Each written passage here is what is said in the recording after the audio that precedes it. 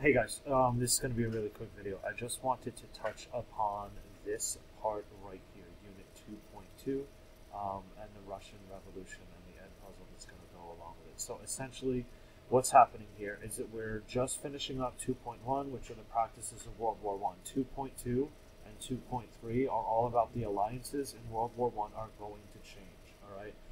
The Soviet Union is going to withdraw from World War I, and that is because of the Russian/Bolshevik Revolution. All right, the Russian Revolution and Bolshevik Revolution is a very, very, very complex part of history. So we don't get into the real details of it.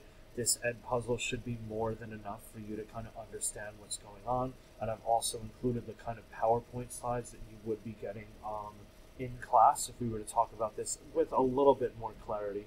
So feel free to look through this if you're confused. What you really need to understand from the Russian Revolution is twofold.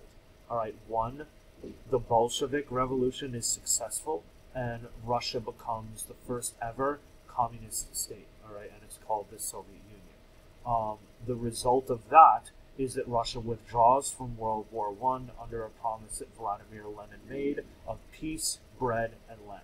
All right, so Russia becomes the communist Soviet Union, and the Soviet Union withdraws from World War I. All right, just tuck that back here, and if you have questions about the end puzzle,